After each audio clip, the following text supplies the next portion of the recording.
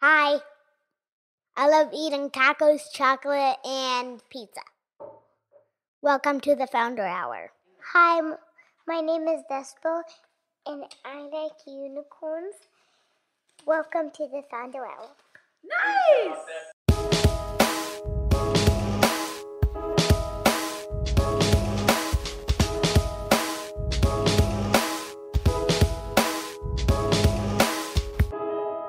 What's happening, everybody? Welcome back to the Founder Hour podcast. I'm your co-host, Posh. I'm Pat.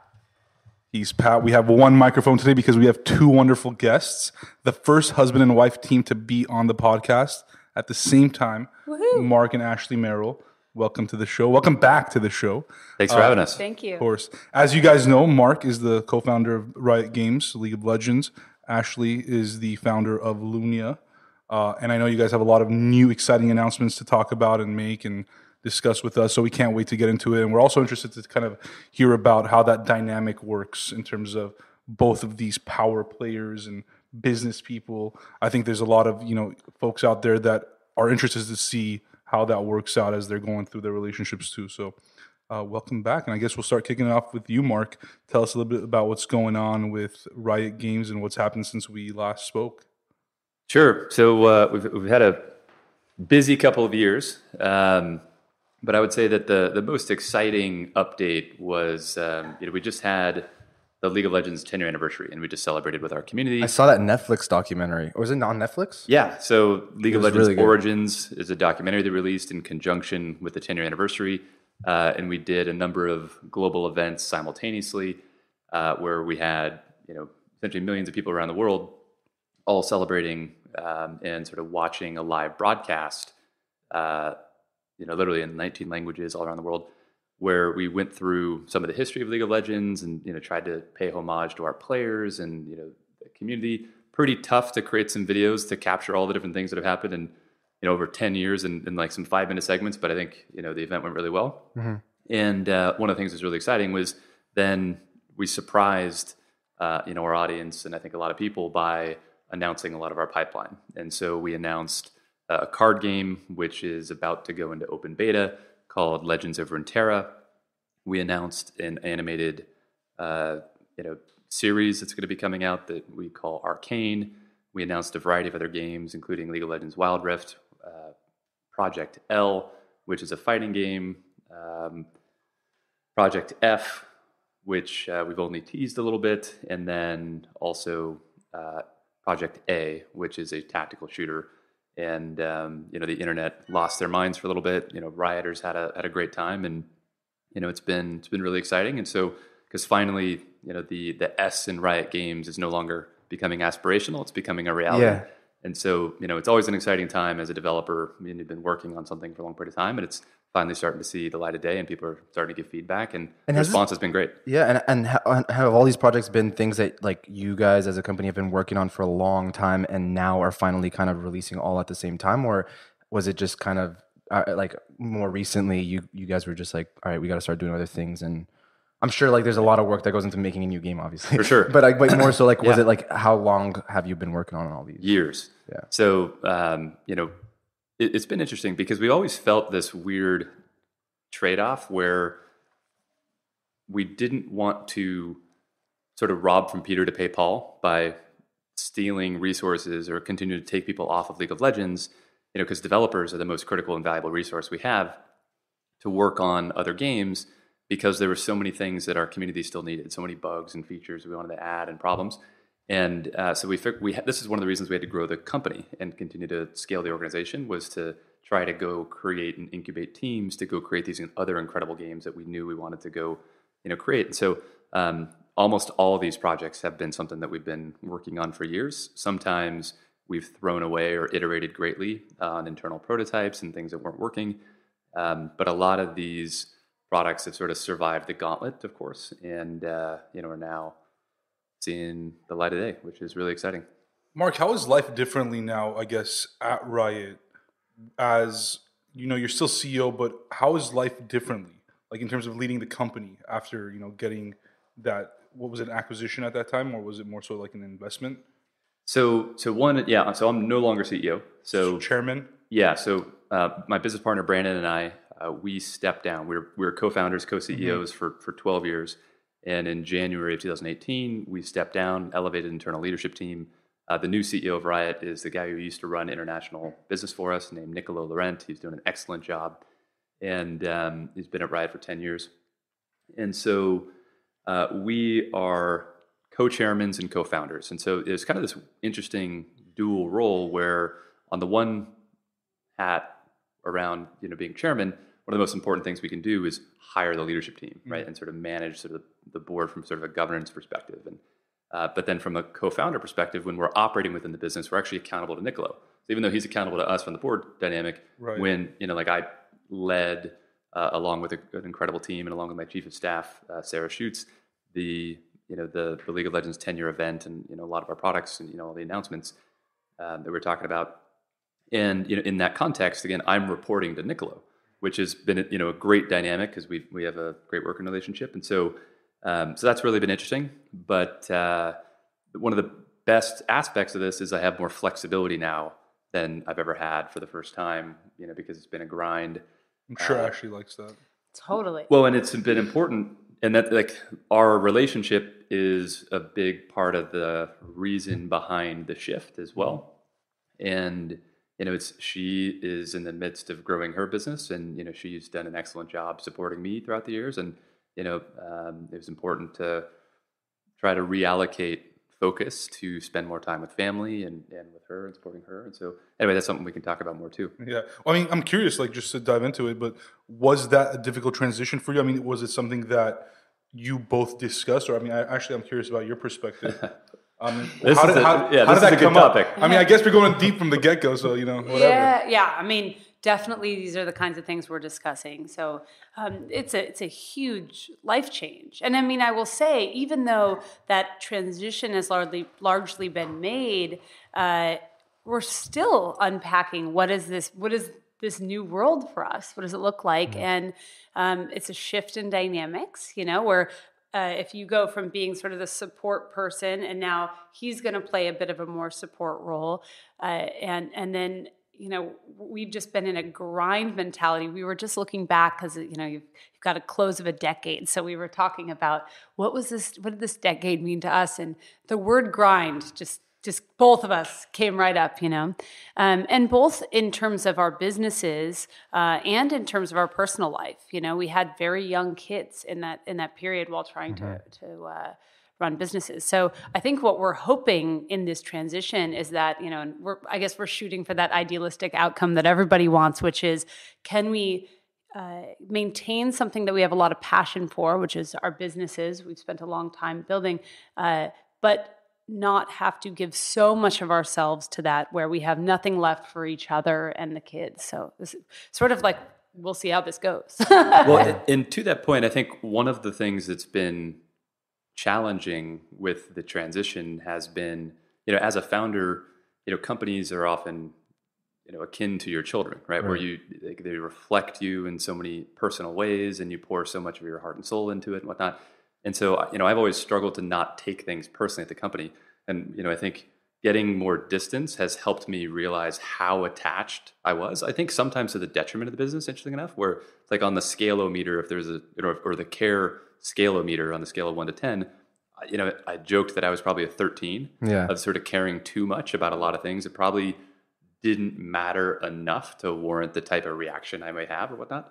A little bit of a high achievement perfectionist streak there on certain things, but also for you guys, like you didn't just build a company, like you built a massive community of all these gamers that like were so invested in this world that you created. So it's kind of like I'm sure you felt this obligation to be there, where it's a hard, pull to be present in your personal life and even in your business, like at Riot Games, and then also being a part of this community where you're there for them, right? Well, I think you're right on, where literally ever since launching League, every single day I have felt the pain, and I'm sure this is true for many founders and whatnot, and probably many leaders, the trade-off, like the daily opportunity cost of all the things I could and should be doing to serve or support, Riot employees more, or League of Legends players more, or my family more, or my wife more, or whatnot.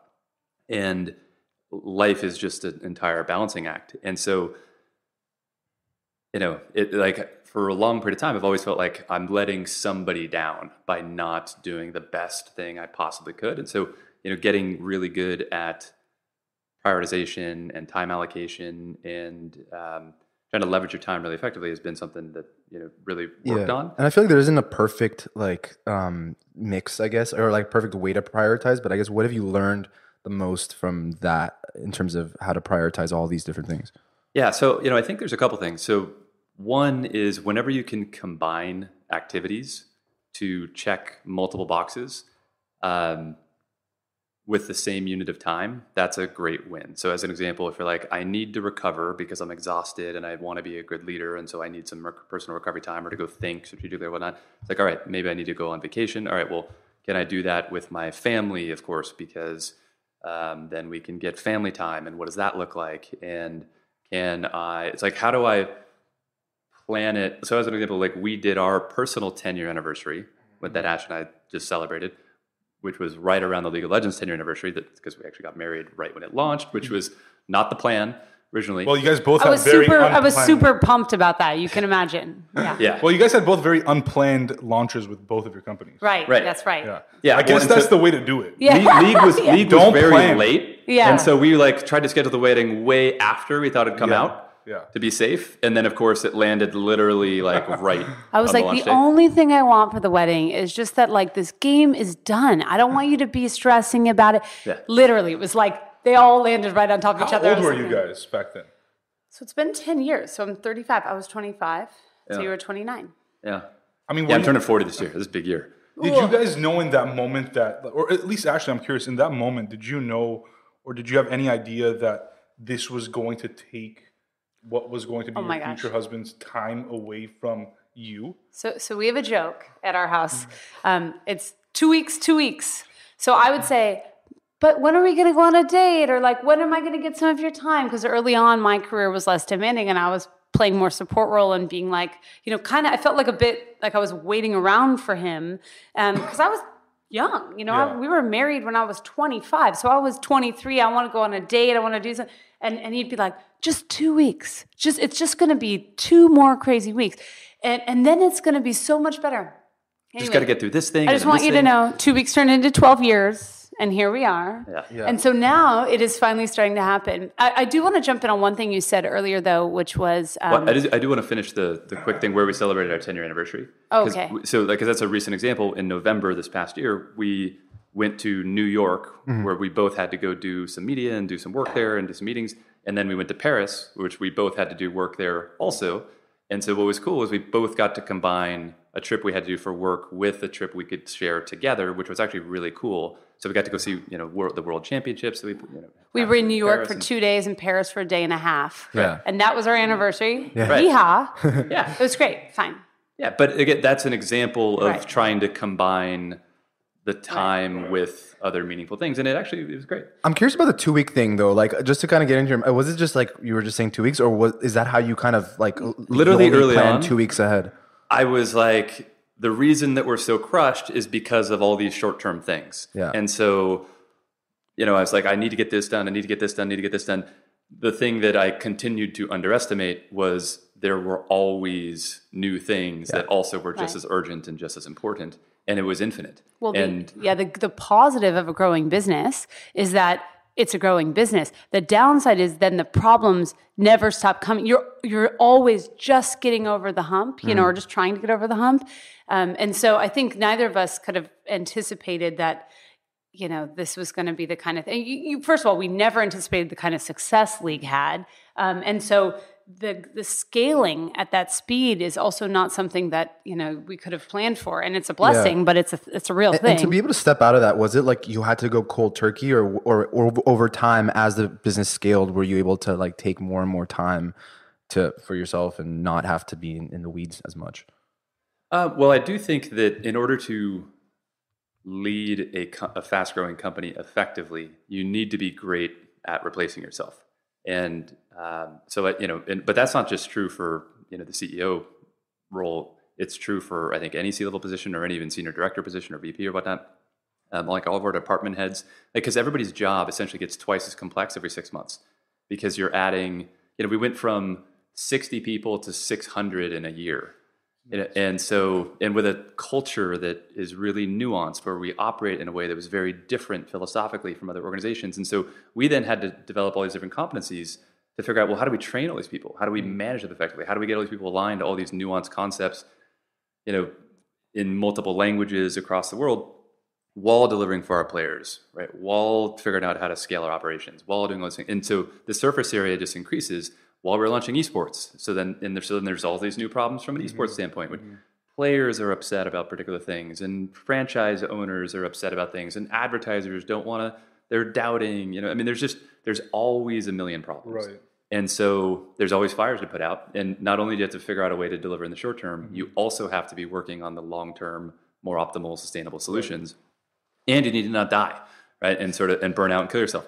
And so, I do think the hardest thing for an entrepreneur is managing your own psychology, because some days you feel like you're going to take over the world, and other days you feel like, oh my God, how can I possibly get out of this? Or I'm so exhausted, or, especially because you're just you're responsible for everything that doesn't happen. Mm-hmm. So anytime there's a problem, kind of gets dumped on you, or you have to help figure out how to help your leaders solve it, or how to solve it, and then you also, I think, effective leaders try not to take credit, right? They're giving credit to their team, they're sharing credit. And so it can be a pretty lonely road. Right. And which is why it's actually, I think, been great for our relationship that we can relate to each other on this dynamic, because, you can just see it in your spouse's eyes some days when they come home that, they're dealing with something that's just tough, and nobody can understand.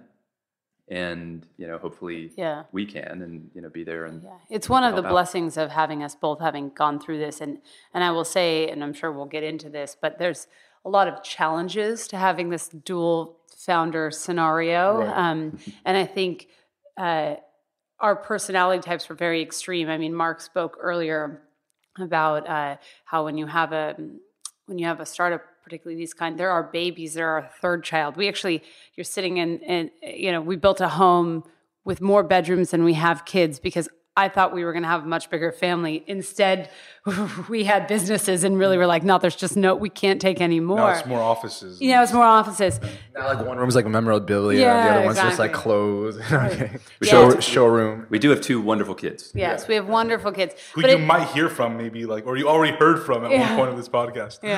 Yeah. So, but it is. I think what makes founders unique is that it is so highly personal. They're going to do whatever it takes, if they're going to be successful, to make it work.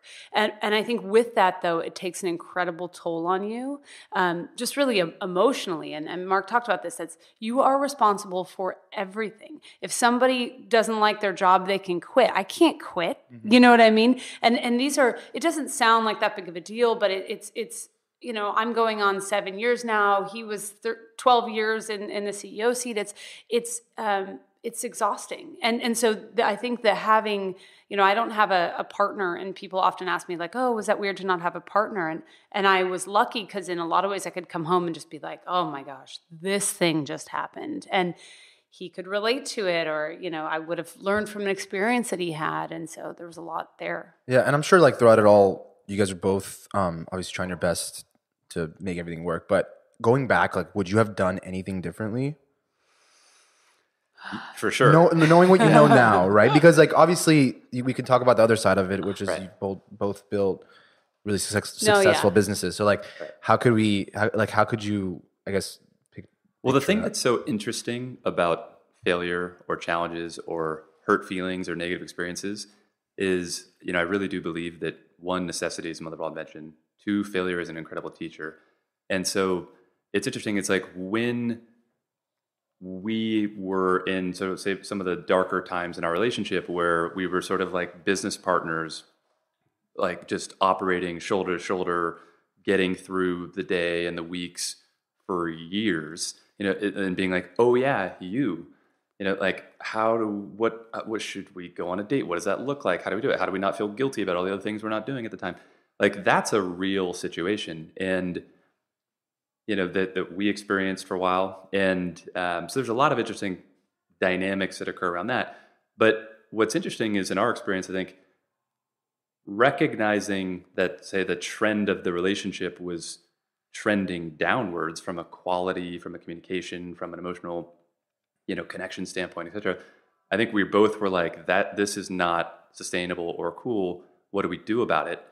And once we sort of had it have enough challenge to then really take it seriously about like, how do we change our dynamic?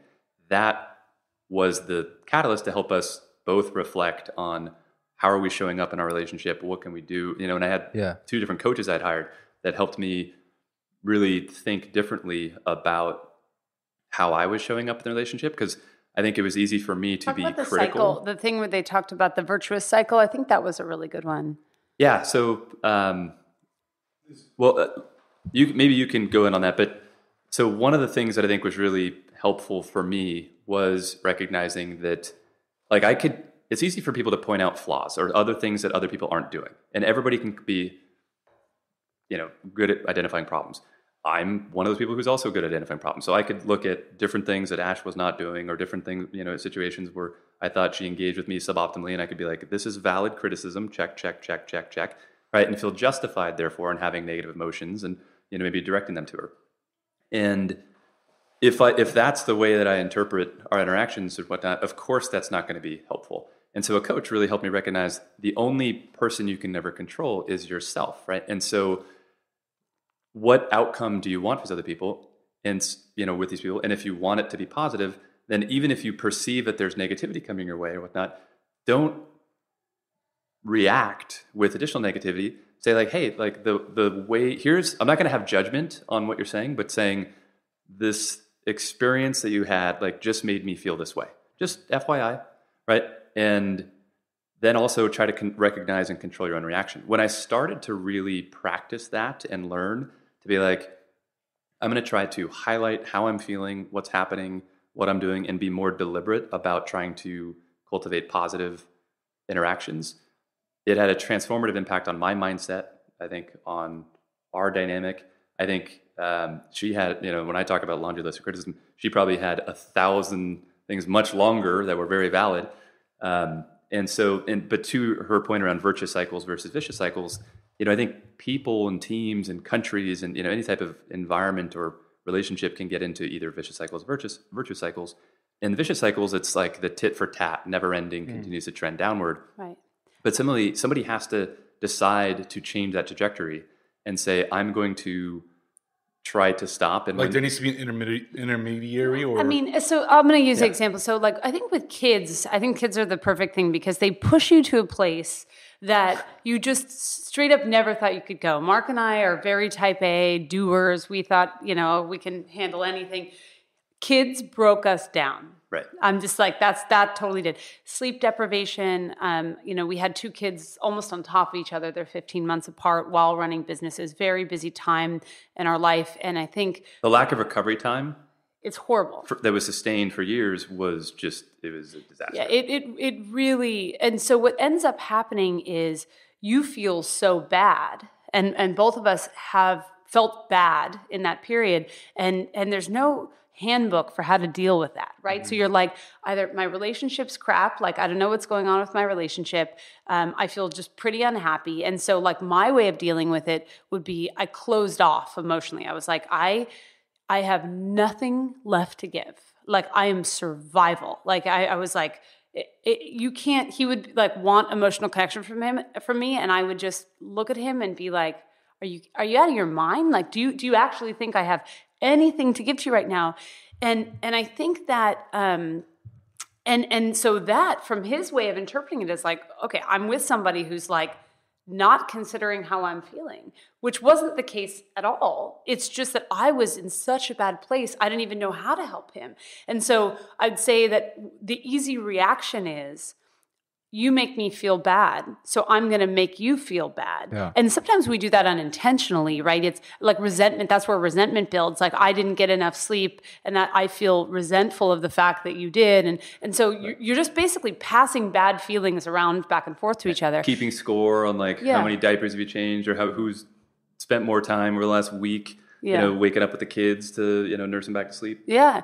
So it's this kind of like brutal, you don't get thanked for being a parent, right? And we're doing this while we're running these crazy businesses. So we've taken an already extreme situation and then we've turned it up a notch. And so we were just, I would say, wholly unprepared for what we walked into. And and I feel like something that happens often in these situations is like it becomes normal.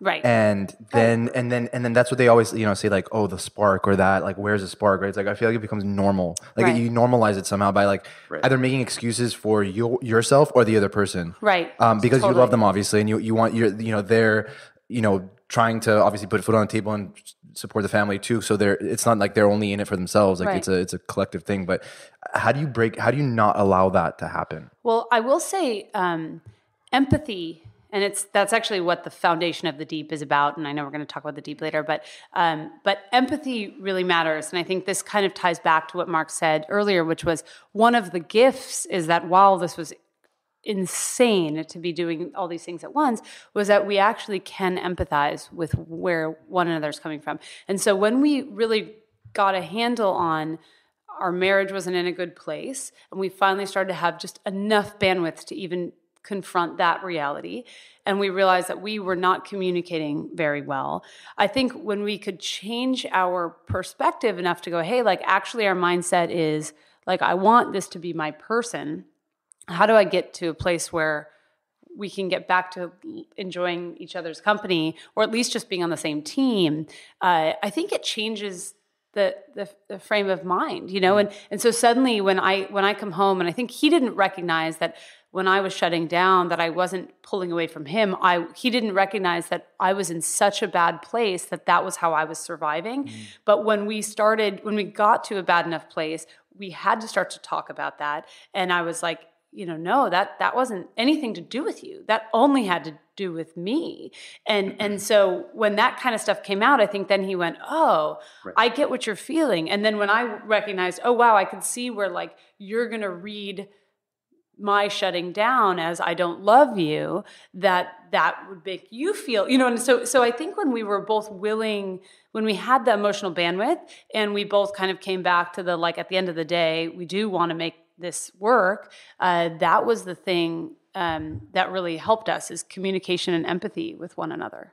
So I know Marc started his business a few years before yours. Yes. When you were obviously like thinking about Lunya, was any part of it to want to be in the game too, like for yourself? 100%. Because it was kind of like he's going through it, so like kind of like the whole thing, like I have to go through it too, so that way we're kind of equal. Yeah. So I think Marc and I joke about this a little bit, but I think sometimes successful people have a decent dose of insecurity or something that they want to prove. And that is definitely true for me. I think, neither of us ever expected to have the kind of success League had. I was always interested in business. That had nothing to do with this. I was always a business person. I assumed I'd be able to live an upper middle class lifestyle like what my parents did, and that he and I would both have professional jobs, and that we'd both be earning, and we'd both have a comfortable lifestyle. And I figured that was going to be what it was. And so that I had expected a lifestyle of more equality. And then when this happened, I was very unprepared emotionally. Did you have any sort of bitterness towards what he had built, or no? No. So my bitterness wasn't about that, but it brought up a lot of insecurity in me, which was, who am I now in this world? Like, I never planned to be the kept woman. Like the identity crisis. I had a huge identity crisis. And I think it's taken me a long time to feel, and it wasn't so much. So there was an aspect of external. I did have this one interview. I just remember I can't remember what magazine it was. It was crushing. It was one of my Entrepreneur magazine. It was one of my first interviews with business press, and this is after Lunya. This is after Lunya started, and it was This infuriated me. Yeah, it was crazy. I don't know. Maybe it's not crazy. Look, news is about sensationalism, and they knew what to say. So he interviewed me. It was a great interview. I thought everything went well. Anyway, I read it, and it came out, and it was like sort of like wealthy housewife decides to make a clothing company, and she had no experience in fashion. And I called them after. It was horrible because I'm like, first of all, it's not a fashion company. I saw a market opportunity, which I went into, and I have a business degree, and I'm not completely an MBA unexperienced. from UCLA, Right. Worked in a venture capital firm previously, Right. Didn't do anything around qualifications or credentials or like the strategic thought behind the business or how it's positioned or the problem she's trying to solve. Purely trivialized her experience and positioned her as like negative as he possibly could, which was absurd. It played into all the insecurities that we were talking about that I had here. Is like what I think I always wanted to feel was that I was a contributor, that I could like be an important part of our lifestyle, that if we went out with people that people would want to talk to me too, you know? And I think I just went in this new dynamic, who am I, you know? And so I think that in a way it was helpful though, because it is so hard to build a business that you need something that you're trying to, something that you need, that you know, and for me that need, and it really wasn't to Marc. What I realized after is I needed to prove to myself that I was like an equal. I want to feel confident that I can talk to my kids and be like, yeah, I contributed in some way. I think if I was like a killer stay-at-home mom, I would have felt differently because I would have been like, wow, I'm like a killer stay-at-home mom. I've never really had an interest in that role. And so then I went, well, okay, now what am I? Like, I'm not this like killer stay-at-home mom. I'm going to be like the kept wife. I don't even, who am I, you know? And Well, so your expectations were not met. Well, and this was an interesting dynamic for me, Right, Because here I am, killing myself. We're starting to have a success. I'm thrilled about that. Like, hey, look at this. You know, you're like, why aren't you happy? Yes, sharing, and then it's 100%. it's like, wow, oh, this is causing major problems for you. I'm sorry. I clearly didn't intend it. You know, but and so then, and this was where I think the self-awareness and learning how to communicate what I was feeling without judgment, which I didn't learn for many years, probably after this, was super helpful because then it was, you know, like I think I'm the type of person who grew up trying to be stoic, right? Where I would tough it out. It's fine. Sort of I can typical just repress, old school man vibes. Right. Yeah, I can repress emotions. And you know, Marc, I'm curious because I know a lot of men that listen to this podcast, and both Pat and I like are in serious relationships with intelligent women that have aspirations to be like Ashley and go on and do great things. You know, what is your advice as a father, husband, founder to these younger men who are in relationships and want to be building?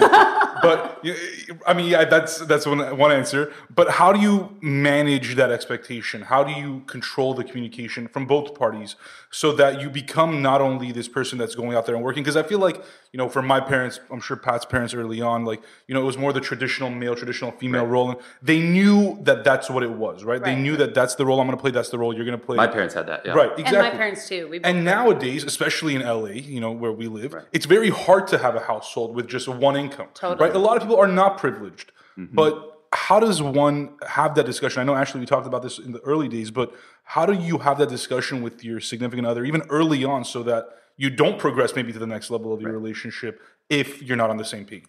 Well, I think first step is be honest with yourself around what you want out of life and what you want out of your spouse and partner and what you want your relationship dynamic to be. So, I am fortunate in that I genuinely want and value her as a strong, intelligent, ambitious woman who's incredibly capable. And I have always perceived myself as being incredibly supportive of whatever her ambitions or desires would be, right? So, I want her to self-actualize. How that desire would manifest from a behavior or communication or support standpoint, though, needs to also align with what she actually needs.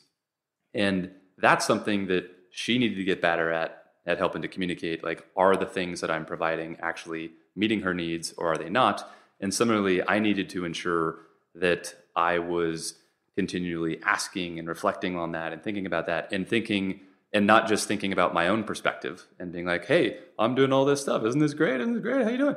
If it's also causing some problems to her. And then if she is highlighting that there's some issues, I need to have the maturity to not take that so personally, but recognize that it's because of the context, right? And then think about, but still also be aware of how that's impacting me emotionally and then express that. And that was something that was very difficult for me because I would just internalize some hurt feelings that I would have around feeling unappreciated, from a bunch of different perspectives.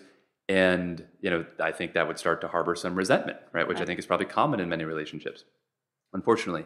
And I think one of the things that really helped change that cycle was, again, that when my coach helped me realize you can't control other people. Only you can do is help highlight when they do a thing, how that makes you feel. And I think when I started to really internalize that and do that, Ash was like, wow, I don't want you to feel bad. I don't want to make you experience these things. And so then that caused her to reflect and like, well, how is she showing up for me? So the other thing that I think was a big turning point for us is we read the Cliff Notes version of love languages, and it was like physical touch, gifts. Yes, it was unbelievable for us. It's magic. So Marc and I realized this is the funniest thing. So his top two are words of affirmation and physical touch. Same. And mine are acts of service and physical touch, in that order, right? So what was crazy is that he was wanting, I don't even understand words of affirmation. Like, to me, that doesn't make sense. Like, I don't need you to tell me I'm great. Show me. Like, I'm like, it's so easy to use like, words. Talk is cheap. Why would you do that? So she would negatively judge the thing I even wanted. Right. But I didn't know that's what he wanted at the time because I didn't understand the language. So what was happening was Marc was like lighting me up with words of affirmation, which I don't even hear them. They couldn't mean less to me. Is it because you expected him to say that already? No, it's because he was giving love in the way he wants to receive it. Right, because that's what is familiar and makes sense to me.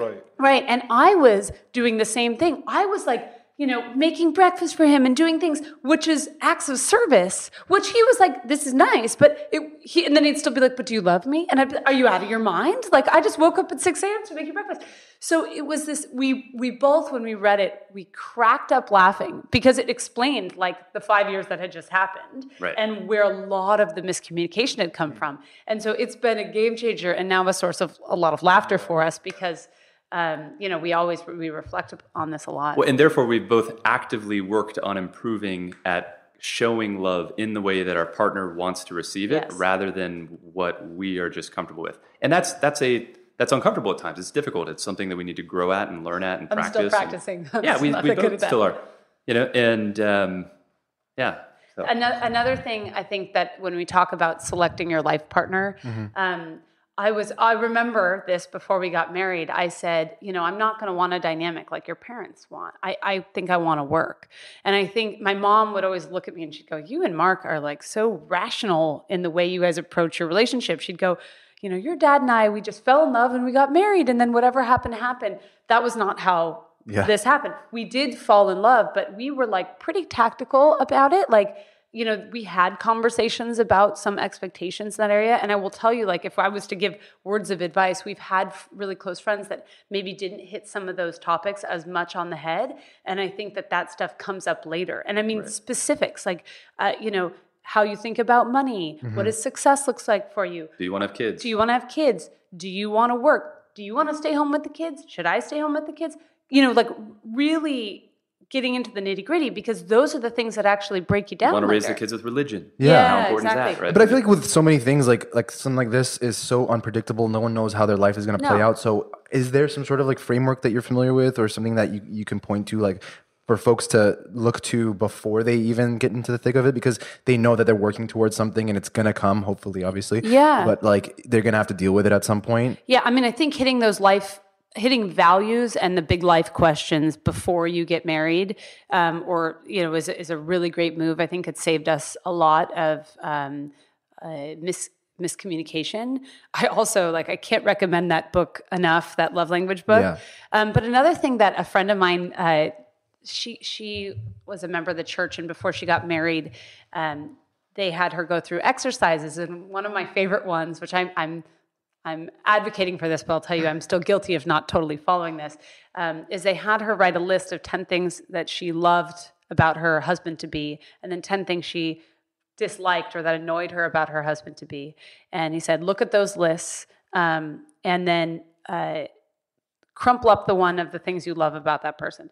He's like, throw it away. You're always going to love those things about that person. Now look at the other list and go, can I live with this? And assume you're never going to change that person and go, and is that still going to be okay? And I thought that was such a healthy way of thinking about it because you're not going to be able to assume perfection from your partner. And so to get comfortable around, like, can I love them for their strengths and their weaknesses is kind of a good way to start. Like, Ashley, are you going to be okay with the fact that your husband to be loves playing video games whenever he possibly can? Yes. When traveling or when having an ounce of time, wants to think about them all the time, like Yes. that. Nonstop. I just want to, for the record, say that he hid the fact that he played video games from me early on in the relationship. And my That must have been hard to do as time progressed. Well, for sure. My perspective was not that I was hiding it. I was early in my career, so I was working a lot. Two, I don't prioritize advertising that, right? You don't like lead with, hey, guess what? You know, like, this is how I love to spend my time. Like, you still want to get married at some point. Right. Like, you don't want it to be a break. He made sure I was pretty bought in before he was like, okay, but now here's the other. Unless it was, I would be dating somebody that also self-identifies a gamer and sort of we shared that passion, which is not the case here. Right. And that's been a thing that's been interesting too, is, where we've been reflecting over time. I'm like, hey, and we've had these conversations where she's like, would you be happier with somebody who loves gaming like you do or whatnot? And, I think she's been asking herself, like, would she be happier with somebody who loves fashion and art and whatnot, and, in the way that she does? And, I think our conclusion, and again, we're 10 years in of hopefully a very long journey, but I fundamentally don't We're believe, rooting for that. Yeah, I fundamentally don't believe that you need to have your Venn diagrams overlap completely from an interest standpoint. I think it's much more important around values. I think it's really important to not negatively judge the things that the other person's into, but you don't need to have, to be like super into it yourself. As long as you can appreciate what's cool about it and be able to support it in the right way and go and not be like a negative Nancy, around things. Or like, I loved traveling with her when we were in Paris and going around to all the shops. Right? I love that you bring this up, because I feel like it's something that I've definitely had to go through that with my girlfriend, in terms of like, she has interests that I don't share and vice versa, and I think a lot of it does come down to sacrifice, but I think a lot of it also comes down to like experiencing more things together, because you don't know, there could be something that you both love that you've never done before, and all of a sudden you have this like bond over this thing. So like, is there anything else to it, or is that pretty much? No, for sure. Well, and interesting enough, like, I think Ashley exemplified a lot of things I wanted to be, right, or get better at, or wanted in my life. And so, like, as an example, I perceive her as very wholesome. And so, like, she would go to farmer's market, right, and buy vegetables and whatnot and fruits. I didn't even know what a farmer's market was. Like, I thought it was the coolest thing in the world. She's like, oh, you want to hang out with me? Okay, do you want to go for a run at 6 a.m. with this running group for 15 miles at Saturday morning? And this was the very early stage of our relationship. Very early like, stage. honestly, I'm out. I'm going to go do something And I'm else. like, sure. And like, I He had had to never... start in at 15 miles. It was I had amazing. never run more than like 10 miles in my entire life up to this point. Combined. Well, yeah. No, unfortunately, I wasn't, I was a decent runner, but, this was, I definitely was not doing that. And so, but I sort of locked on behind her and got my mind right. But no, it's just interesting because, so I like the fact that she pushes me to be better in a lot of ways. And, and I think that's something that I was looking for. And I think it was important to find somebody like that. Marc's a singular focus type of person. So I think that, left to his own devices, will kind of dive incredibly deep into something. And I think that's why gaming, particularly the kind of gaming that he's so passionate about, really suits. He's like the Kobe Bryant of gaming. I mean, he's like, he has an obsessive character for sure. Yeah, Right. it's exactly, and it which shows is a up. positive, like when it comes to business for sure. I think With in company building. And Yeah. some, Well, he yeah, totally. understands. Yeah. That's one interesting thing about his shift in role is that he gets to get back to being a player again. He's back into being a best. community. So if it's funny because what did he do with his free time? He filled it with video games. And I think that's cool. To me, I'm like, I actually look at that and I tell him this every day, but it's like, that seems amazing to me because, he spent his career trying to build this epic video game, which while he got to enjoy it an incredible amount, he was running it. That responsibility almost makes it hard to stay in it in the same way. And so now he's getting to like live his passion, which is really cool. Which is cool because it reignites my desire to do other cool things, which is also fun. Just say it all along to build this whole business was just so you can get to a point where you can play video games for the rest of your life and not have to worry about anything else. It was a serious part of the motivation. I like to joke with her, not like semi-joke, I should say. And to be like, yeah, I'd be like a, maybe above average lawyer, above average doctor, or banker, professional, whatever. And, but I happened to land in a sweet spot of something I could really excel at. And if I didn't, right, if I, still being me, had this love of video games, the opportunity cost, it's like, why aren't you selling more? Why aren't you going and doing whatever? Right. Like, it feels like a waste of time. Like, that would be a constant source of battle and friction, and I would feel tremendously unfulfilled, and it would be a very difficult life. So it's, I'm grateful that it all worked out. I've been able to sort of justify, like, hey, honey, I'm working, right? This is important. Yeah, that doesn't work for me anymore. Just putting that out there. I do that occasionally to him, though, and I'm like, look, I have to go shopping. I am literally in the clothing business. I got to stay current. Right. See, but I'm like, go. I know. Let's do it. I know it doesn't work the same way because I can't shop for like Right. 40 hours a week, but he could play video games. And just want to kind of combine, like personal life and business, because I think that one of the greatest reasons we started the Founder Hour, not like the business hour, was really focusing on the human element of it. Because I think that ideas, come and go every second, right? Right. Like, a lot of people can build ideas into companies, and maybe some others can't. And, a lot of things are cool. But I think that one thing that really ties it together is, you talk about values. Pat and I have talked about this in the past. I think you did the exercise that my future father-in-law, so my girlfriend's dad, told us about this whole values exercise where you like literally go Google values. It's like a few hundred of them, and then you whittle it down to 20, and then 10, and then 5, and then 3. And it applies to life, relationships, business, because all the things that you have just talked about here that were communication issues between the two of you guys and expectations and values, those are things that also come up in a business, right? Not saying that a relationship is a business, but more so there are a lot of relationships in business that you have to either manage or cut or bring new ones on, or even when you're building a company. So how do you see that your challenges have made you better leaders? Or I guess I should say, how have your personal challenges made you better business leaders? I think it's a great question. And to your point, I actually think that being a effective person, right, and being values oriented and learning how to have high quality human interactions and whatnot is sort of like a fundamental skill that if you can get good at will serve you well in whatever you do. It'll become sort of this force multiplier. And so I actually think that a lot of the best practices in business and management and leadership also translate to a certain extent with being a good spouse and partner and father or mother or friend, in terms of being clear from a communication standpoint and expectations and, showing up and being dependable, right? And being led by, sort of a vision of a future that could be better or aspirational. All of these things are universal that, again, whether it's the business arena, whether it's sports, whether it's religion, whether it's working in government or nonprofits, those skills translate to helping everybody be more effective. Yeah. And so I think that, the number one piece of advice my dad would always give me, or that I always thought was a paradox, didn't make any sense to me, but he would say the hardest person to manage is yourself.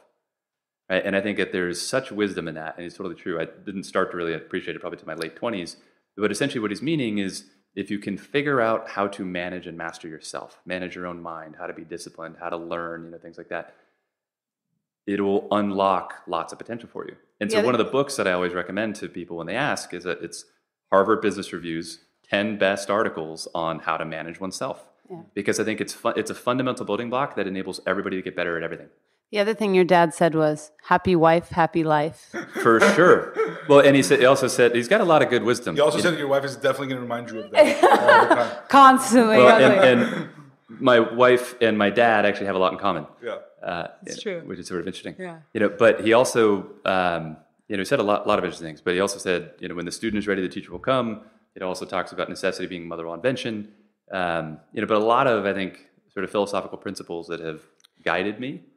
Yeah, I think when you talk about the overlap between personal and professional, and I try to think when I'm doing podcasts, I try to think about what are real tactical things people can take away. That's why people love you. Yeah. Oh, well, thank you. One of the things that we just did recently that I think was really awesome. So here he and I have been running businesses for a long time. Our businesses have values. They have a mission statement. They have purpose, all the stuff outlined. And we had never done that for our personal life. Mm-hmm. So we only just recently went, are we on the same path? Do we want the same thing? What are the things we stand for? And it was an incredible exercise, I think, and I actually would say, I would recommend people do that earlier on, when we talk about early tips. Ideally before getting married. Yeah, ideally before getting married. Because, imagine if you realize that you don't share a vision, and how much that would change things for you. So I think that's a really great one that we think of so commonly in the business world, but why not bring that home? Yeah, good one. Transitioning into more so what Lunya has been doing the last, I guess, year, and also the Deep. Why don't you tell us a little bit about your recent adventures and recent updates? Sure. Yeah. So, I can't remember exactly where I left off with you, but I would say Lunya was doing great. Still is. Good Okay, spoiler. Yeah. And then you had not launched Logo yet. Yeah. Okay. So Lunya's doing, it's continuing to do really well. It's growing. The team is growing, which has been a really interesting and wonderful experience for me. And we've started to, so we recently, back in October of 19, we launched Logo, which is a men's brand. And that came from a couple of places. One of the places it came from was just men were asking for it. They were showing up in Lunya's bedrooms and saying, okay, like, what about us? I think I thought, I'd always get around to it. But it was interesting because I listened to, I can't remember what speaker it was, and she was talking about, how women are going to show up as leaders. And, we don't want to exclude just because we've been excluded, and she had this quote like this, and I thought, wow, I'm excluding guys. I'm excluding them from this whole recovery, wellness conversation. And I can't believe I'm doing it, And so it was a really interesting moment. And even Marc would be like, when am I going to get some gear, And it was a funny thing because I think I had just been so deeply in what I was doing that I didn't think, men are going to want this too because there's not a great solve for them around the home. And I want to be confidently comfortable in my off hours. Like, come on. While I'm gaming. Yeah, while I'm gaming. I know. For him in particular, there's a real value proposition there. Big collaboration there potentially. There you go. There you go. I'm just trying to get into that gaming audience for sure. So Logo's been amazing. It's been a really great, exciting experience. And it's also been fascinating to be running two businesses at the same time. One, which is sort of a growing business with, more team and all that. And then one, which is very much of a startup. It's back in the old school way we started Lunya. And they're similar and they share resources, but you have to treat, that business is small and can't be treated like you can treat Lunya because it's not a mature brand yet. And so it's been really interesting, this experience of trying to juggle two. And The Deep is so cool. Well, way to do the spoiler alert. Sorry. Okay, so He just couldn't wait. I know. Sorry, I couldn't. He does this to me all the time. I do. When I I do. tell She was jokes talking about Lunya and Lago. He was so excited about the Deep, where he was just like, we got to talk about this. it was I actually like philosophy. He right? does this to me all the time I when do. I'm telling a joke. I'll be like, dude, Punchline. I was getting to that. Yeah. So anyway, okay, so what my husband alluded to is... Well, before you get okay. into that, I remember that, so you're a big fan of circles. I remember saying Yes. that last time. Venn diagrams. Ikigai, yes. I read the book after we had Did the you? conversation. It was Amazing. amazing. Yes. Great. So good. I think we recommended it. My girlfriend read it too. She stole my book. I bought it. So we're going to have to get that back. But I remember the center of that, if I'm not mistaken, was creative challenges. Yes, Okay. creative challenge. So do you think that you've done a good job at focusing on that? On focusing on what you truly want and, desire? I have two different competing things going on at the same time, which is my ultimate job, I'm the CEO at Lunya, is to make Lunya be successful and Logo now to be successful. And so what's interesting, and I think this is one of the things that, when Marc was talking about what it means to be a founder, where you're pouring yourself into something, which is, I have to recognize when and where my skill sets and strengths and interests serve the company best and when they don't. And I think that this is one thing that I have the luxury of building a business after watching my husband build a business. So what's cool is I'm also watching him going, okay, what of that appeals to me? And what of that is probably not something I'm interested in. And so as an example, what I know is I love creative challenge. Founders are often very good at creative challenge, actually, because all it is problem, solve it, problem, solve it. How do you're overcoming, you're under-resourced, out of time, you're always dealing with this. And so that's what founders are really used to. When your company gets to be a certain size, though, the needs of the business shift. And that is why I think sometimes founders are not always the right person to run a mature, organization, because then it's about scale, people, process. And that, while it's something I appreciate, it's not appealing to my core ikigai. It can be creative, but it's not the kind of creative that lights me up, right? And so what I have been trying to do is be really honest with what I'm good at and what is best for me to focus on, and then figure out now what do I need to do to set Lunya up for success. And that maybe isn't that I need to run Lunya forever. It might be that I need to figure out who is somebody where that scale, big picture process, people thinking lights them up. And so, for me, I actually am trying to think a lot about how do I put myself in the right position to serve Lunya, because that is actually my job. And then how does that relate to what I'm good at? And I think that's going to be something that will evolve as the business grows. So the deep. Okay. You guys are already busy as fuck. I mean, you have 2 kids. You're running like a multi-billion-dollar company. You're about to run a multi-billion-dollar company. I mean, why? Like, what got into you guys again? Why create more problems and challenges and stress? Yeah. So I will say what's been interesting with both Marc and I is I think as you start to, we're starting to have success in our businesses and feel very self-actualized. We're also parents. And so our perspective has shifted a lot in the past maybe handful of years. And I think we have, it's begun a journey for us of, who are we?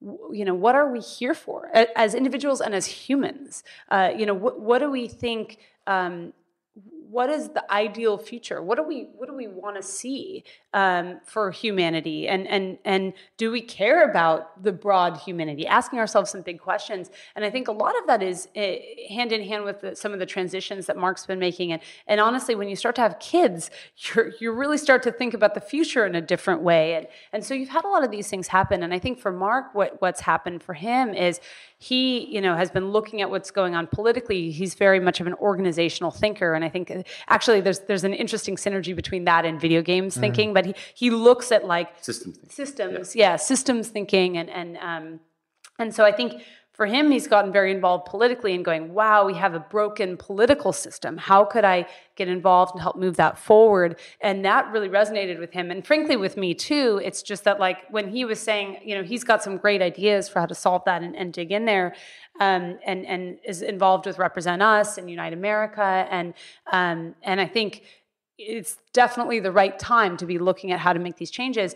And meanwhile, and I think this journey of figuring out what matters sent me in a different direction. It sent me into sort of a philosophical quest, And what I realized, one of the funniest things about getting older is I feel less sure that I'm right about everything. Yeah. Which is weird, because in the time when I actually am probably closer to being right than I was when I was 25, I feel far less sure than I am. Right. And so I was actually giving because the more you know about just the world and yourself, like the more exposure you have to things where you're like, wow, I'm not like as big as like I thought I was. And I'm just like, it's one of the great ironies in life. Yeah. How the sort of ignorance of youth that we all have, right, can manifest so strongly in the righteousness around one's own perspective, which unfortunately can manifest negatively where it justifies people doing bad things to others.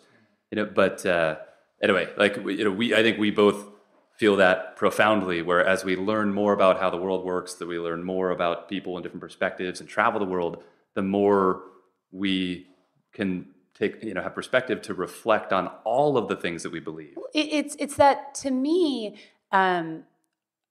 it almost feels like you'd be naive to feel like you have the answers. I'm going to give a funny example. This isn't like the greatest example.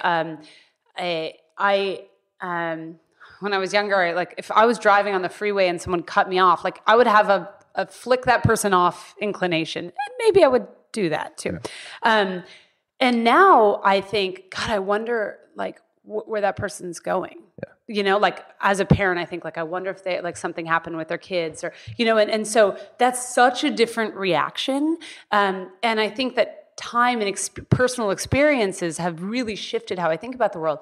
I also had another conversation. This is one of the reasons that the Deep really came to fruition. There's been a lot of sort of things that led up to the Deep. And the Deep, by the way, it's the deep.life on Instagram, and it's an Instagram account and a newsletter at this point, but really what it is we say it's a playground for curious minds. But it's really supposed to be something that kind of helps you figure out who you are, what you stand for, and helps you understand others in a way that is a communication style that is, I would say, and this is why I'm so passionate about it, altogether different than how we're seeing people communicate right now. I think right now what we're seeing is most people stand up and say, this is how I feel, you're right, I'm wrong. And what that leads to is massive polarization. And we're seeing that in a huge way. And to me, I mean, when you talk to somebody who can really ask the underlying questions. If we get away from the surface conversations, it's fascinating. So I'm going to give you an example. I have a friend of mine who, we were talking about abortion, just to keep it light. Yeah, I was about to say. I'm going to dive in. We're just going real deep just right now. Going for it, yeah. But it was funny because I couldn't believe it. He lives in California, and he was like, and I was like, well, you know, I'm pro-choice, and I can't remember the context that it was coming up with, and he said, well, the thing I'm struggling with is I'm a parent, and I just feel like I don't know. For me, it's less about like a woman's choice and man's choice. It's about, when does life begin? And I thought, oh, God. Well, that was the key question in Roe v. Wade. Right. Sure. Yeah, but like that's not what anybody's talking about right now. Right. And I'm not saying, by the way, that I changed my perspective. Right. But what I did in that moment was I understood his perspective. And that was really cool, because here's somebody who sees a situation very differently than I do. I maybe didn't need to go, oh, now I've come to his side. It wasn't about him trying to convince me, but I went, I can understand why you would have your perspective.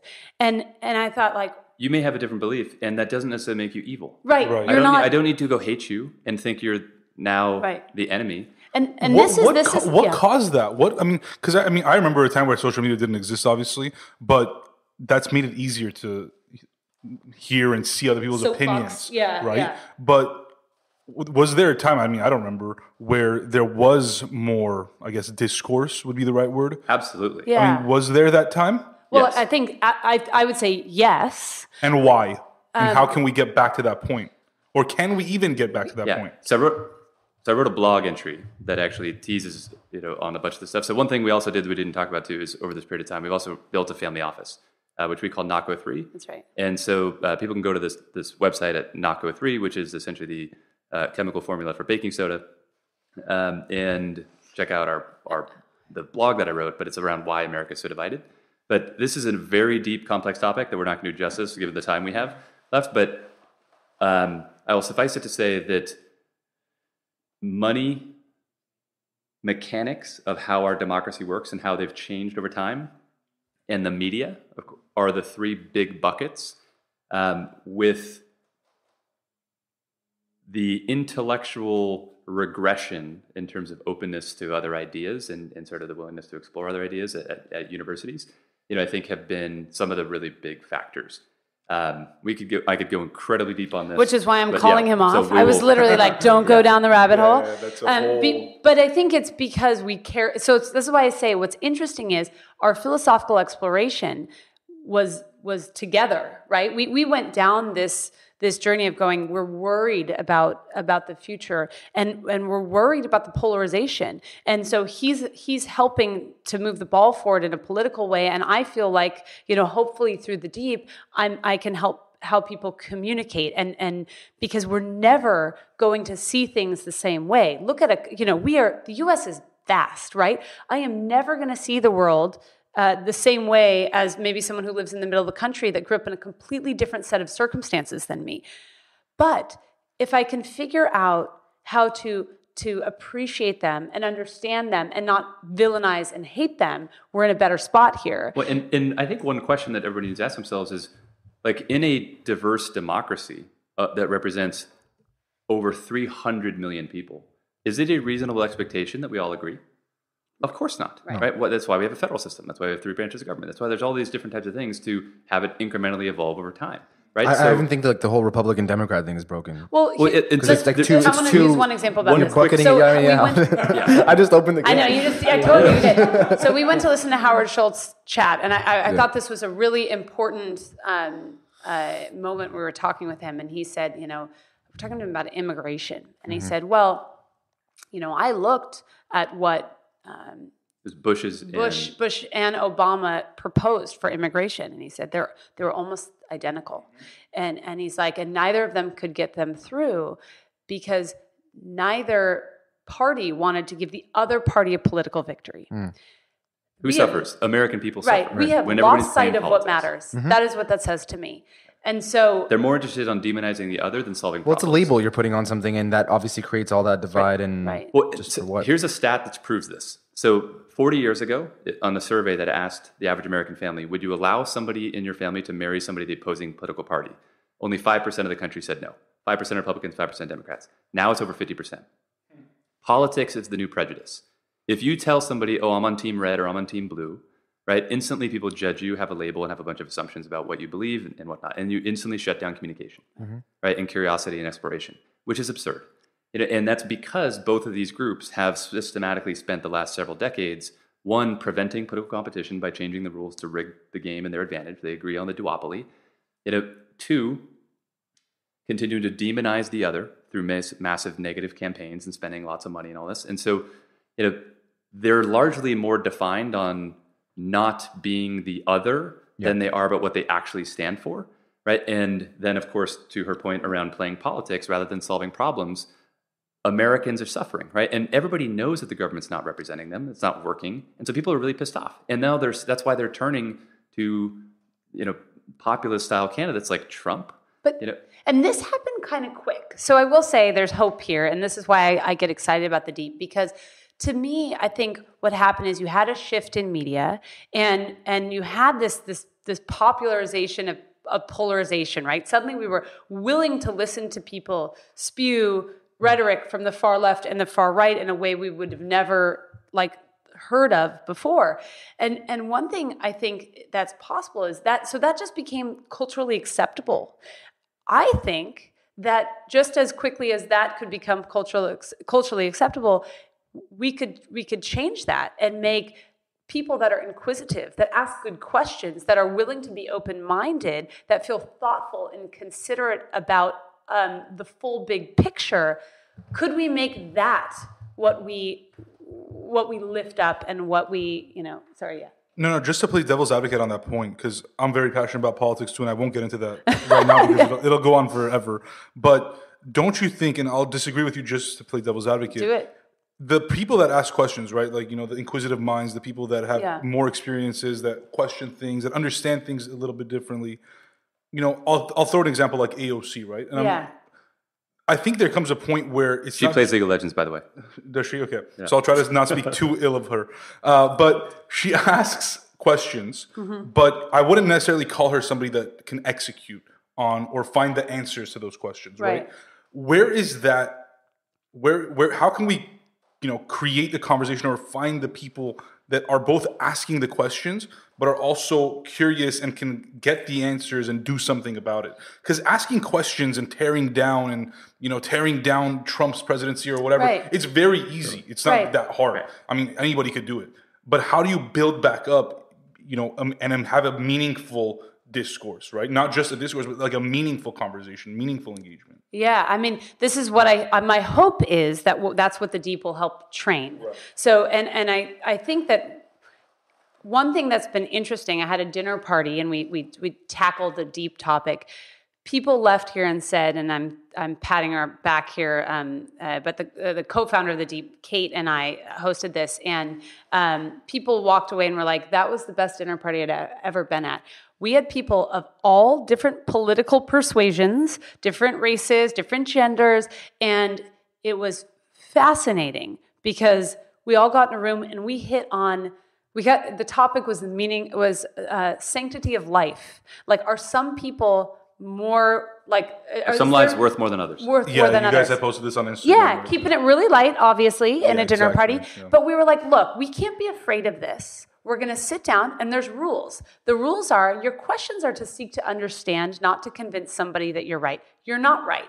There's not a right answer. When I run a business, there's actually not always a right answer either. What a business leader, what a leader of this country should seek to do is seek to understand the situation the very best they can and do the best job they can with the information that they have. There is not a right answer. And I think when we start to understand that, that there isn't one, and that it's nuanced, and that the smartest people ask good questions, I mean, that's really exciting to me. And so when you're saying, it's easy to tear people down, that's exactly my problem. Is it's so easy to point fingers.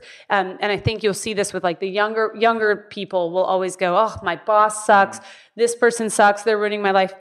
The second they are that boss, their empathy level increases massively because they understand, oh my gosh, this is not what I thought it was. There's not like a playbook for this. So again, that empathy thing I think is really big. I don't have the answer for how to solve this problem. My hope is just that, hey, could we have more thoughtful, empathetic, kind conversations and understand issues without just reading a headline and jumping down other people's throat? Well, and just to add to that, I think one of the frameworks that can be useful in helping something be more right than something else is to constrain it from being this universal question, right? So the way that we do that at Riot as a company, as an example, is our mission, right? Well, we aspire to be the most player-focused game company in the world. So therefore, our guiding compass, North Star, is, well, what's best for our player?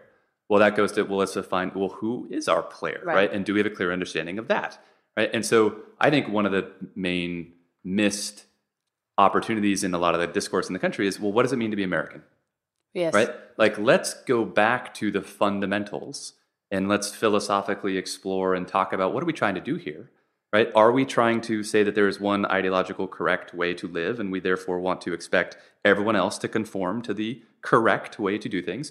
Or do we think that different groups of people that have different backgrounds and perspectives and live in, like Alabama may want to have a bit of a different legal framework for certain behaviors than California? Is that okay or not?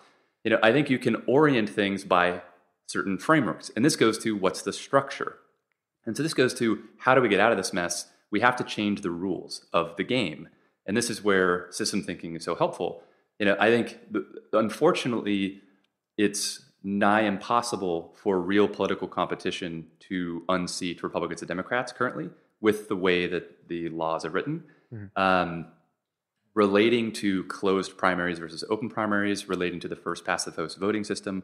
So fortunately, now we've gotten ranked choice voting passed in Maine. I can talk about what that is. We've gotten it passed in New York City. Every single successful movement in this country, whether it's women's suffrage, whether it's gay rights, whether it's marijuana reform, etc., started at the state and municipality level and then ultimately scaled to the federal level. So what we're trying to do in the democracy reform movement, essentially, is help reduce corruption, help eliminate corruption by following the money, highlighting where it's happening. Because the thing that Trump and Bernie agree on, right, and that both of their followers agree on, essentially, is that the game is rigged and the swamp needs to be drained, and that, because that's actually true. Yeah. And so, essentially, the politicians have great incentive to focus on what the donors want, right, which are single interest groups, unions, big businesses, wealthy people, etc., rather than voters. We can change the structure to make that different, where all of a sudden politicians have more an incentive to focus on voters. If that happens, and then also you have a system where rather than just choosing one person you have to vote for, in the first past the vote system, you can actually rank people. So rather than being like, you know what, I don't want to waste my vote and go for the outside candidate that I think may not have a chance to win. Even if I think they're better for the job. Even if I think they're better, I'm not going to vote for them because I don't want to waste my vote. I'm going to be able to vote for this person because all these votes are going to count. Look up ranked choice voting. I'm not going to do justice in the explanation here.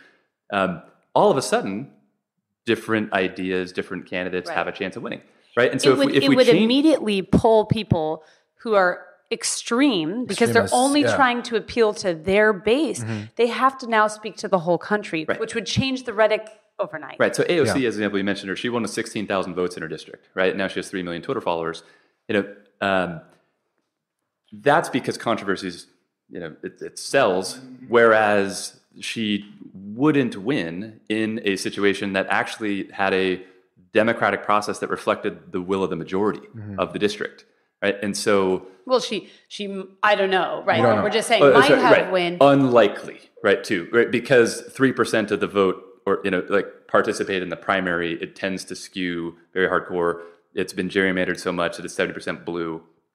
So essentially because politicians are picking their voters and rigging the rules to their advantage, right? It's not a fair system that's actually has anything to do with what the average American wants. If we change that, right? If the government starts to function over time to actually do a better job of solving problems for people rather than playing these political games that Republicans and Democrats both are constantly focused on, for political gain, again, rather than solving problems, I think we can unlock an incredible amount of potential. And anyway, there was a Wall Street Journal article that just came out recently that talked about some of the parallels of this time with the pre-Renaissance era, where and essentially one of the ways to optimistically look at this negative discourse, the polarization, the Tower of Babel, where social media noise is crazy, where controversy is selling, and facts don't matter, is that will hopefully, to Ash's point, give rise to valuing discourse, valuing curiosity, valuing discussion, and lots of entrepreneurs and different organizations and different people are gonna get involved to come forward to help improve the situation, which may yield incredible positive benefits for humanity and for our democracy that we've yet to ever see. Right? And so that's the glass half full view. And because I do believe necessity is the mother of all invention, when things get really bad, the good thing about humans is we tend to step up to fill the void. And that's one of the things that I believe about America, right? Is, I have a bias that I think that America is a country where it's the land of the free, which means we have a responsibility and an obligation to get involved to help, right? It's not someone else's problem. We can't rely on the government to come in and, or someone else to come swoop in. It's like, well, what are we going to do? This is our country. Right. Right. And again, I think John F. Kennedy said it best. Yes. Ask not what your country can do for you, but what you can do for your country. Right. And I think that mindset is very, very important. And a lot of people may rant on social media, right, and not necessarily go get involved. If you want to get involved, one of the best things you could possibly do is go reduce corruption. 96% of Americans agree corruption is bad.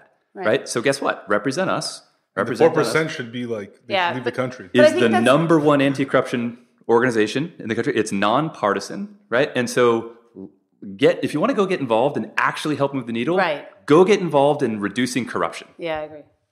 I'm curious, what is how do you see, what's the vision for the Deep and how do you see it scaling? Because obviously we talk a lot about these, big things, and I think at the core of it is democracy, because otherwise, you have these entities that control the narratives, control this stuff. What is your vision for the Deep in terms of the content and even the topics that you're putting out there? And then how do you see people kind of engaging with that community? Do you see them throwing their own dinners and house parties against? I think. So this is the first time I've ever launched anything in this way. Marc and I were just talking about this, which was, normally I have a clear business plan. I understand how, how it's going to be self-sufficient entity. I understand all these things. This one... Not totally true, since Lunya just kind of launched. Right. Well, it did kind of have a bit of an accidental launch. But I had a very clear plan. And so the Deep is interesting because I think I felt a really strong call to action around seeing a shift in discourse. And frankly, not just for others, for myself.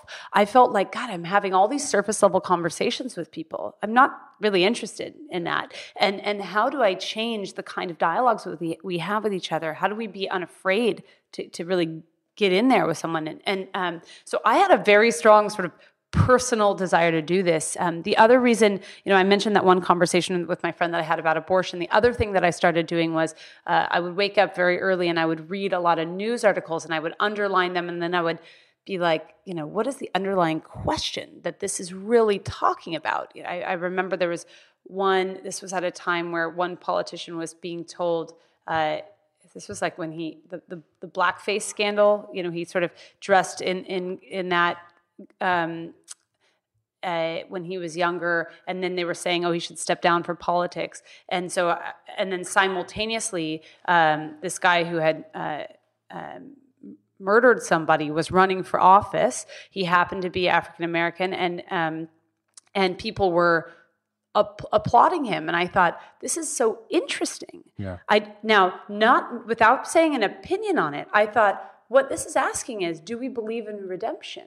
Do we believe people can make a mistake and then we still can have hope for them that they can do something positive? And so when you look at these two things together, it actually, again, back to empathy, right? And so I thought, wow, this is really interesting. And so people were responding. I was doing this on Instagram and people were like, wow, thank goodness you're reading the news because I don't like to read the news, and thanks for like the Cliff Notes version. You're making me think about this in a different way. And so I went, there's something here. It's not that people don't want to think about it. It's like almost I have to tee it up for them to help make it easier to think about it. And so when you ask where it's going, I would say it's an evolving entity. I think the obvious answer is that we're going to gamify this thing, right, Marc? Well, what I would say we are going about to tweak it is, the rules to lead to different outcomes over time, because the outcomes we're seeing are the outcomes that the structure has been created to achieve. Right? Yeah. So the one thing I will say is I kind of summarize it as it's almost like the way Skim made news accessible to like 8 million people that follow the Skim. I think making philosophy accessible and fun for people would be a huge win. And I love that, because I feel like there's a lot of people out there, myself included, that don't want to have surface level conversations with a lot of people. Where it's like, and then it's like, oh, you're not interested. You're not interested in being here, right? But it's not that. It's like if we were having a much more philosophical conversation. And look, there's a time and place for it, but I think that you get to a certain place where you want to just have those conversations. Well, there's a huge gap, right? Because the daily news media, right, is a popcorn tabloidization, gossip column, such and such said something about somebody else, just a bunch of nonsense that gets parroted where facts don't matter and there's no diligence. Everybody only reads the headlines. And so I thought, we have to become critical thinkers. Freedom is actually a huge responsibility. Right. And imagine when deep fakes show up, right, which are videos. Yeah. And so one of the things, again, that's a controversial optimistic perspective around deep fakes is I actually look forward to them becoming so common that they have like an Instagram app where you can have your friends, become like, make it look like there's like they did something or are saying something that they actually didn't do.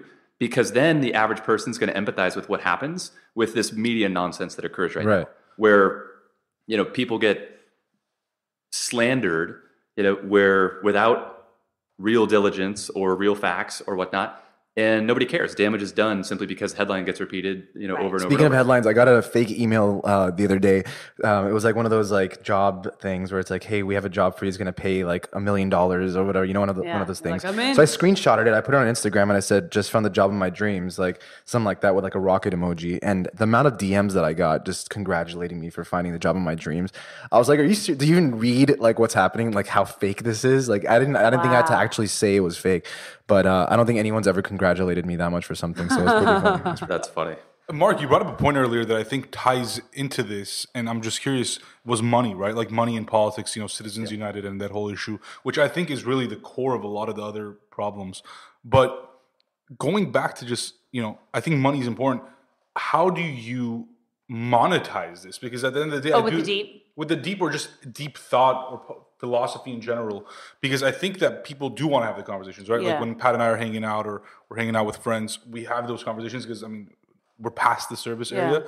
But with just people that you don't know, right? With the rest of the world, how do you incentivize people to have these conversations? I think people want to have these conversations. I think they don't know how, or they're so busy. Look, here we're talking about an America where most families have 2 working parents. They've got kids. They're so busy. When are they going to have the time to ponder these sorts of thoughts? That's why they can't read beyond the headline. Well, they just don't have the bandwidth for it. So to me, what I'm trying to do is actually help. If you go onto our Instagram, you don't have to come up with these questions. They're there for you. My hope is, and I've had people come to me and be like, I went to a dinner party and I basically just read the meaning of life questions. We spent 2 hours talking about it. This was amazing. And so they're out there that's my gift to the world, in that I'm trying to help that happen. It's a facilitating entity. Now, when you talk about monetization, this is the first time I haven't created something with that being the primary focus. Right. I'm not saying I believe, because I'm sort of I have a weird take on philanthropy in that the problem with philanthropy, honestly, is while it's incredibly important, you have to become a professional beggar. You have to constantly be asking for more money. And when the mood changes, when whatever's popular, a focus of philanthropy, you're in big trouble. So I do believe that good things, ideally you build them to be self-sustaining. I am not looking to become like massively wealthy off the deep. That is never, I didn't build it that way. And so from my standpoint, what I'm hoping is, yes, I'd like to build something that's self-sustaining and that can grow, but I'm really just hoping I build something that people really connect with and helps enrich their life. I'm sure we can go on and on and on and on and on. But just to wrap things up, Marc, I'll start with you, and Ashley, we'll finish it off with you. What's coming up for you? I know you talk a lot about politics. Is there any sort of aspirations to get involved purely in politics and kind of let go of business, or is it something that you just kind of see that is your responsibility and it's tied into what you're doing now with business? So for me, it's really about giving back, and it's sort of a service, a call to serve. I fundamentally believe in the leadership is a service role. I'm an Eagle Scout, as an example, and so I want to find ways to give back. I tend to be motivated by big, audacious problems, as well as like high-level systems problems and impact. And so, to me, one thing that's really exciting, therefore, is being like, hey, if I can help change the structure of how our system works to lead to better outcomes for all of our citizens, that's a good thing. That's motivating for me.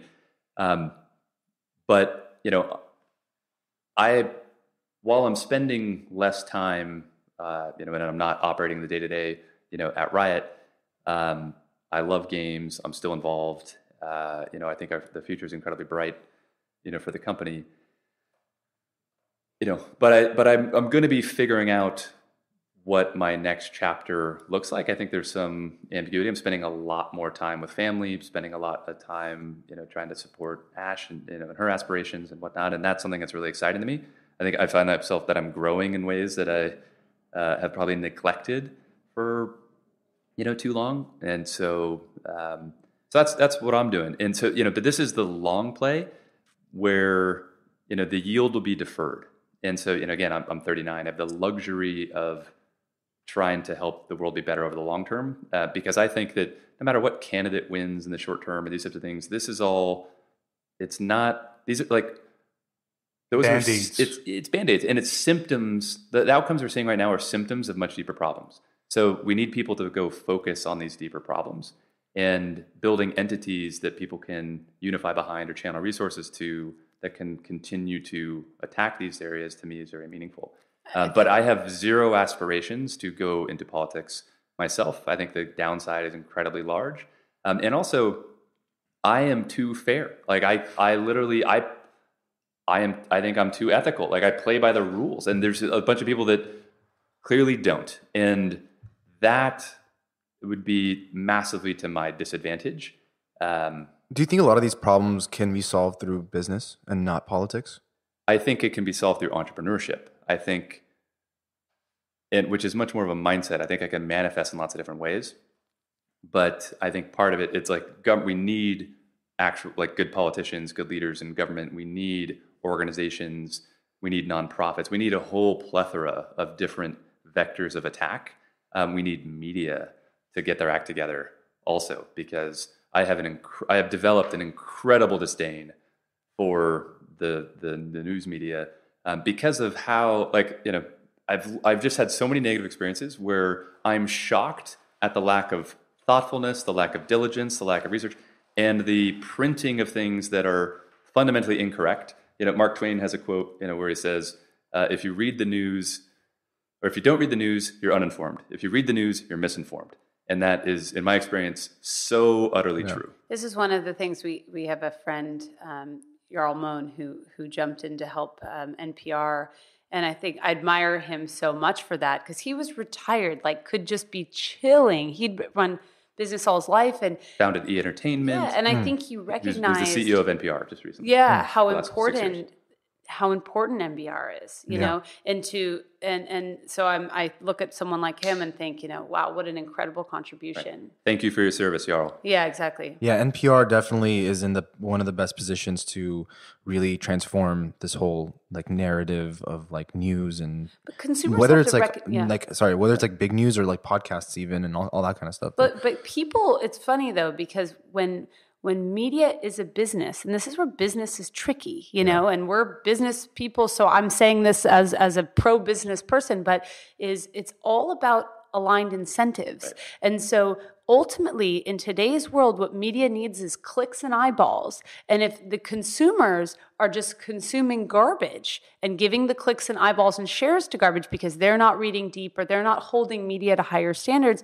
then That's what you're gonna get. You're creating a self-perpetuating system of garbage. And so I think that there's also this sort of sense of responsibility. Again, we like to blame everybody else for everything being wrong, but I look at that and go, I think we have a responsibility as consumers. I think of news, of environmental, protection and this kind of thing, and in politics and in so many ways, I think we have to say freedom is a responsibility, and we need to really step into that at a different level. Riot's owned by a Chinese company, right? And so we can look not too far across the Pacific Ocean to a country that does things a little differently in terms of how they regard media, right? And we used to have the fairness doctrine, in the late 80s, which essentially was an FCC rule which required that news organizations and on broadcast TV report both sides and report objective facts and things like that.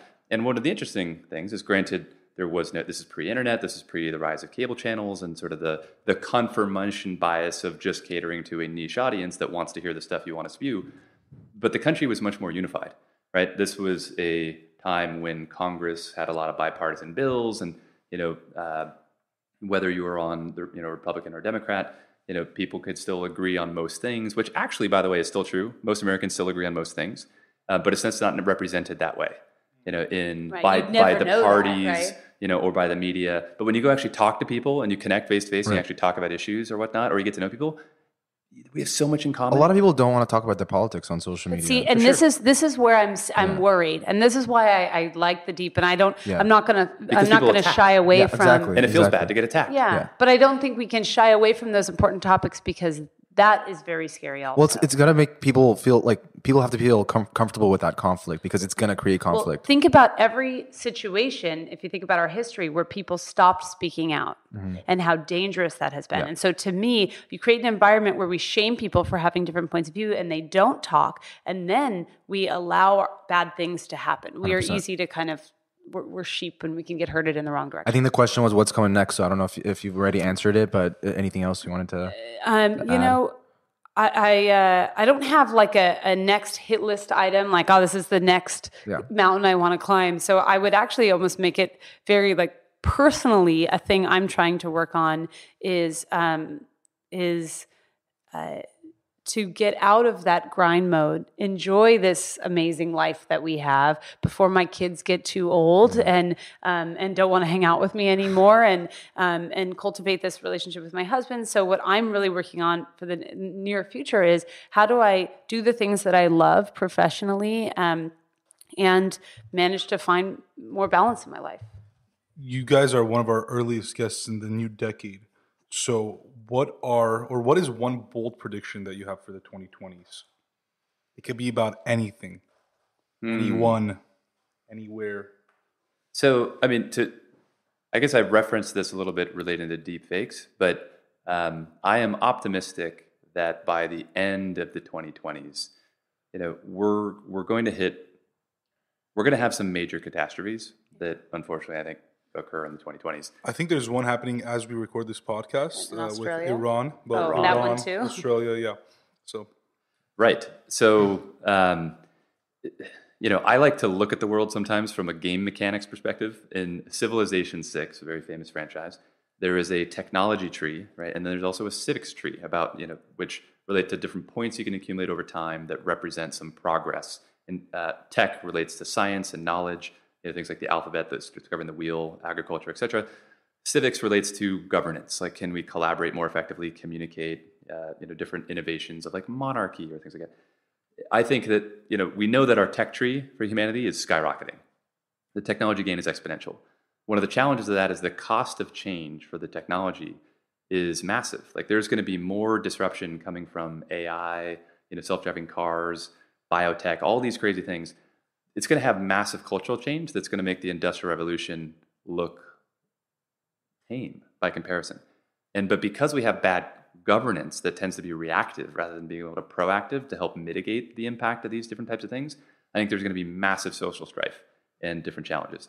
One of the benefits, though, or arguments is, again, I think that the saving grace will be business, the saving grace will be entrepreneurs, the saving grace will be individuals, not big institutions, that go help find ways to mitigate the damage for these things. And again, like to use the deepfakes example, as deepfakes become more democratized and everybody gets access to feeling how bad it is when somebody totally misrepresents reality to make you look horrible, that will hopefully rebound with a rise in critical thinking, a rise in quality, a rise in facts, a rise in different media solutions and whatnot around what is real, which I think will have a great benefit for the rest of the 21st century. And to that point, I think when it comes to like these founders and entrepreneurs of the next, 10, 20 years, they also have to get creative with it because these are problems that don't have clear business models. So right.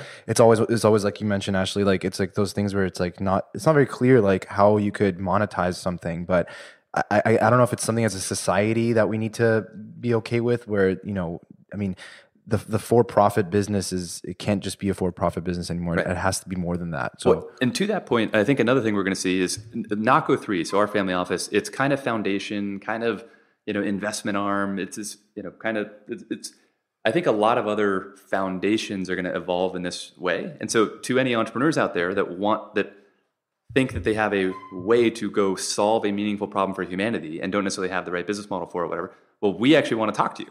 Right, because we are fundamentally motivated to try to go fund, invest, support things that are going to really help the world. It's like social entrepreneurship is going to be on the rise. Right. For sure. And again, not just from the perspective of nonprofits or B Corps or whatnot. Right. I think so too. I hate to say this because this is so doomsday.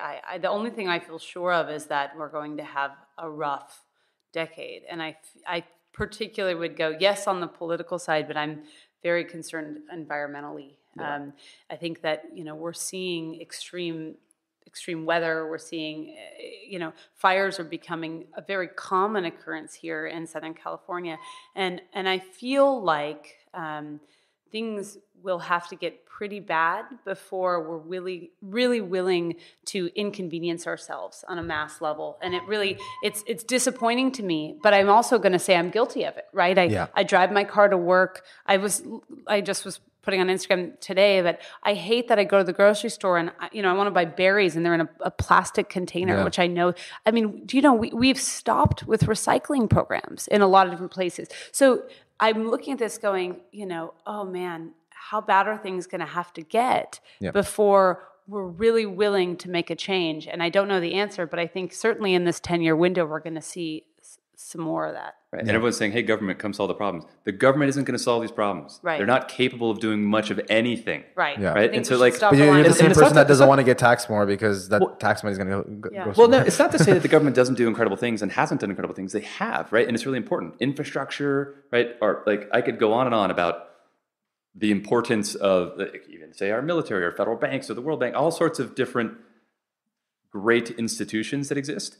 But for new problems, right, we're not staying ahead of the curve. The only way to stay ahead of the curve is, I fundamentally believe, through entrepreneurship. I mean, I think like Elon Musk, and not to be so like stereotypical here, but let's look at it. I mean, I want to drive an electric car. I also want to drive a cool car, okay? Tesla is like the first person. They've actually had this technology to make cars like this for years.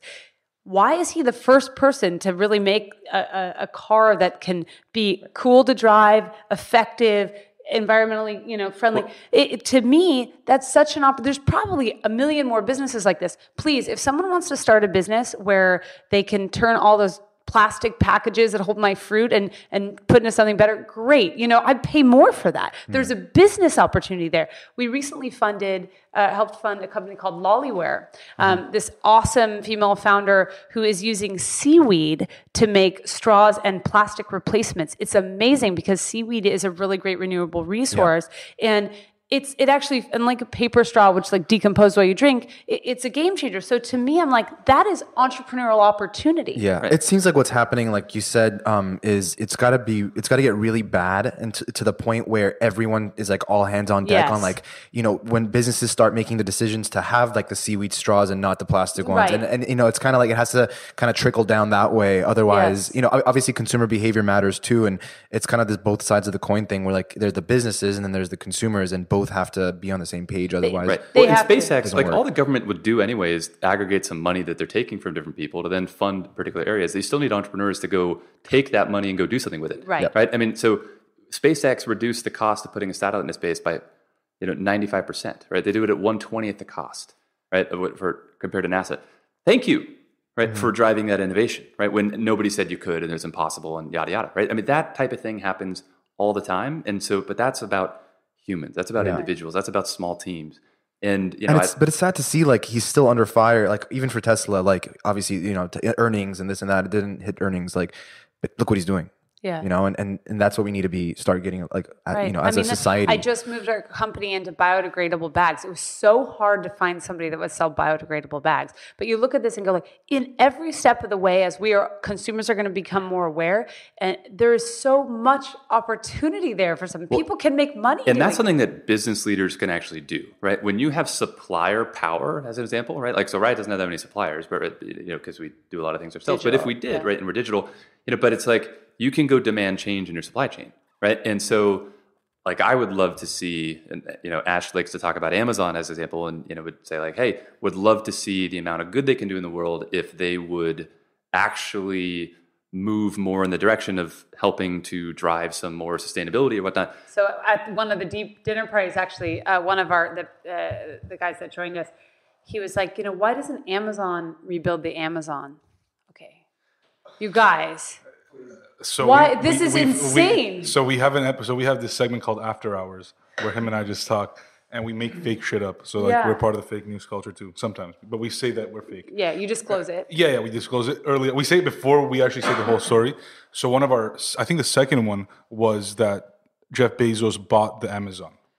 But like Amazon bought the Amazon and made this entire like city, and it's booming, and it became like amazing. This channel of like distribution. He could do it, and what's funny is like there's probably nothing. Yeah, but he's busy cheating with other women. But there's nothing more on brand for Amazon than to support the Amazon, and that would make a huge difference from an environmental standpoint. So it's funny because if enough consumers would get out there, let's create a hashtag Amazon for Amazon or whatever it is. Yeah. But it's like if enough consumers got out there and demanded it.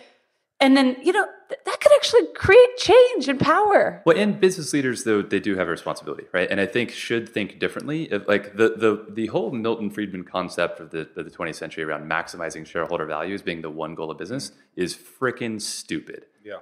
Like, you need to think about shared value. The way we've always thought about it, right, is you need to create an incredible organization where the best people can go to work who then want to fulfill and create incredible value for, the audience you're trying to serve, and if by doing that, you're going to create shareholder value, right? And so that's an outcome. We look at revenue as a trailing indicator, right? The upstream things are we doing a great job of serving our community? And one of the responsibilities there is, well, our community wants to do good, right? So we've created all sorts of different opportunities over time for them to channel their dollars to different causes around the world, and we've sort of baked that into the organization with our whole karma arm, as we call it, which is essentially like a robust philanthropy program. And we did that as a startup, right? Like and now it's much larger and scaling. We can do it all over the world. But I think that there's a great opportunity for business leaders to continue to step up and drive a lot of positive change. And I think a lot do. And I'd love to see the media cover those things, right? Rather than constantly trying to tear down organizations which are largely creating the future. Right? The LA Times didn't even send anybody, to our world championships at that we had at Staples Center. twice, 2013 and then 2016 and whatnot. It's like, oh, is that not relevant, right? Like for Los Angeles, for right? Los Angeles, right? Or is it, I mean, it just was mind-boggling to me. Right. It's like, it's hard to relate to. And I guess it's like, well, is it a tech reporter? They don't have a games reporter. Is it a sports reporter? Like, they don't have the organization Why not structure. just send all of it? But that's the thing. It's like, figure it out, right? So anyway. End rant. Yeah. Well, we can't thank you guys enough for obviously spending time with us and for the work that you're doing, both, in the business world, both in the communities that you guys serve. And I mean, there's no doubt that there's more that is to come. And I think that for those that are listening and have been listening this whole time, there's a lot of takeaways. And I think that although there might be a rocky decade from what Glenn and I kind of agree, there's a lot of opportunity that's going to come out of that, right?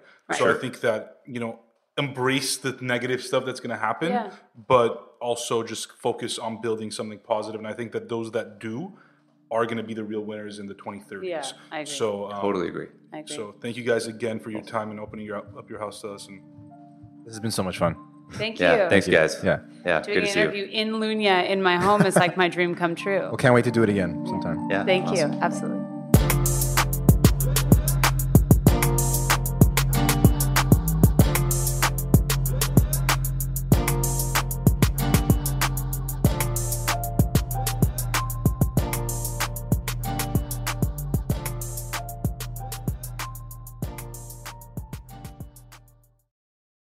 You are my sunshine, my only sunshine. You make me happy when skies are gray. You never know, do you, how much I love you. Please don't take my sunshine away. The end.